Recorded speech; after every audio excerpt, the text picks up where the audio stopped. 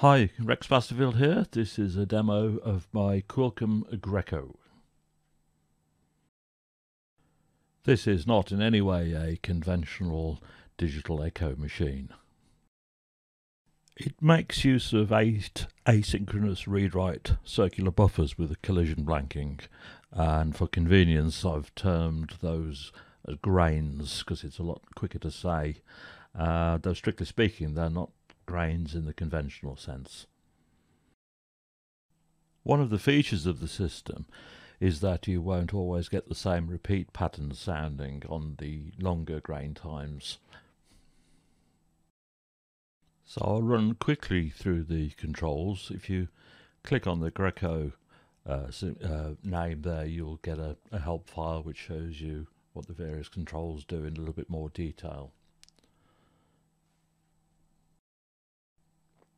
This is where you select the input type, so you can process stereo in stereo, stereo with crossed over grains, or mono, which will take a mono incoming signal and process it in stereo. The grains knob sets the length of the grains in the buffer. The offset knob controls the read speed, and this can be varied across a range for the 8 grains, so some will read a little bit faster and some will read a little bit slower. This can give a sort of pitch modulation effect and a wide stereo effect. The feedback button feeds the output from the grains back to the input, so you can have longer or shorter delays and go into oscillation.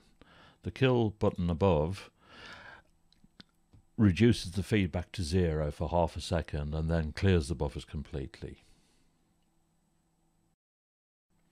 The width knob goes from mono output, stereo output at halfway, and to a wider output, wider stereo width at maximum. The effect knob is simply dry wet mixer, so that's fully dry, that's fully wet, and that completes the rundown of the controls. So now I'll fiddle around with the knobs and controls, and you can hear some of the possibilities of this system.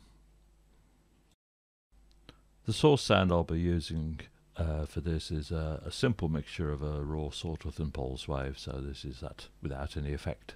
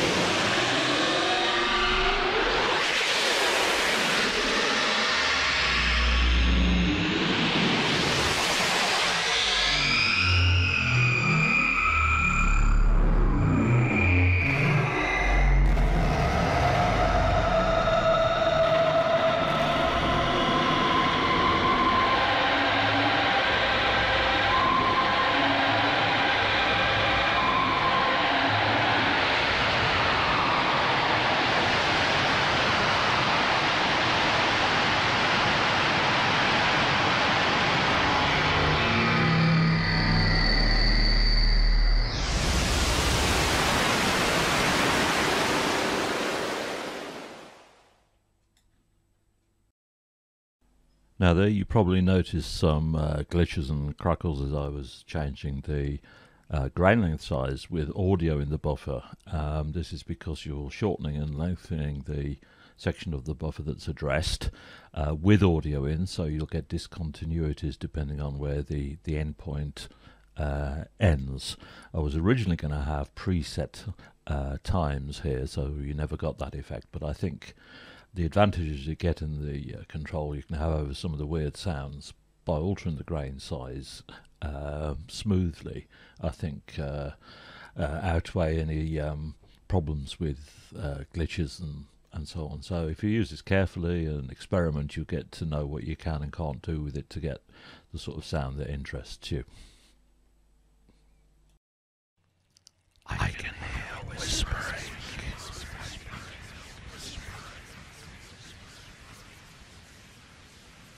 This place is full of whispers.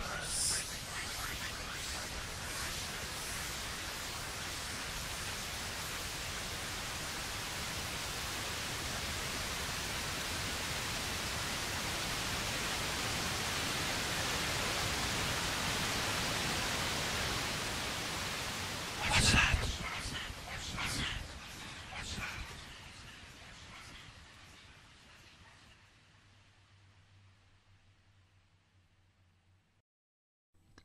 So there you go. If you're looking for a nice, clean, tempo-synced echo device, this isn't it. But it's a toy you might have a bit of fun with, and enjoy. Bye.